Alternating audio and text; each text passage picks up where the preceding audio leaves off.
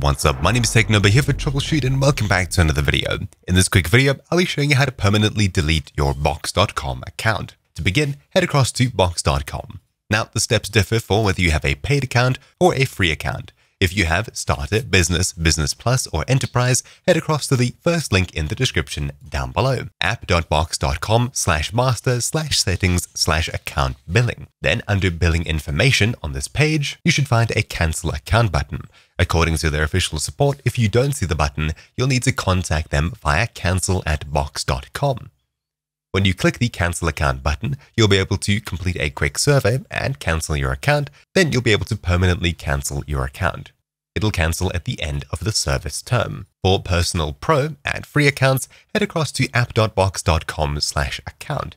Then under account at the very top, we'll scroll down to account details at the very bottom and look for permanently delete account. If you're on personal pro, you'll see cancel account down here.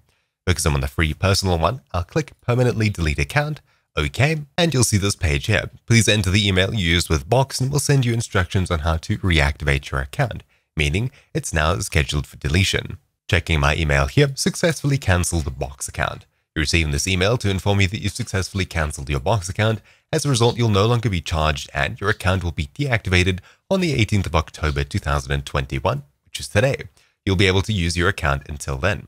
If you'd like to reactivate your account, click here. Please note that you will only be able to reactivate your account for the next 120 days, after which your files and content will be lost. So it'll take some time to get there, but now your account is scheduled for deletion effectively.